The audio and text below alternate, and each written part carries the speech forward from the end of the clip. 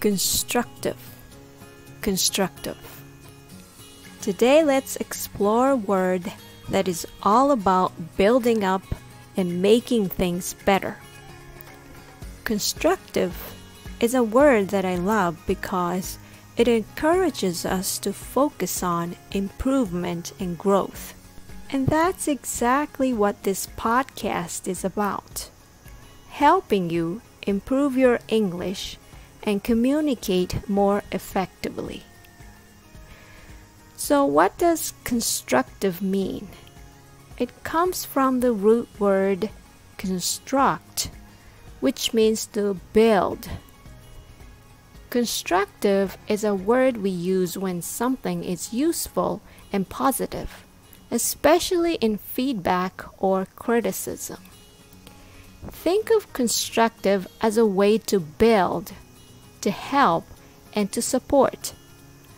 Whether it's feedback, a conversation, advice, when it's constructive, it's about making something better. Construct is pronounced construct. The word has the stress on the second syllable. The first syllable has the schwa sound and are short and weak. Kin. To make the word constructive, just add of at the end. Constructive.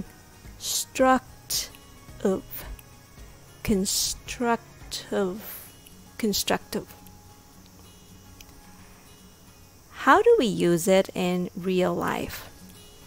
A common phrase is constructive criticism.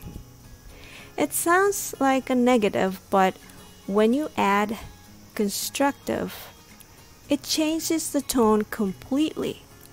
It's about giving helpful feedback. It's not about what's wrong, but how to make it better. And other ways to use the word constructive at work, you might be able to say, let's have a constructive discussion to improve our project.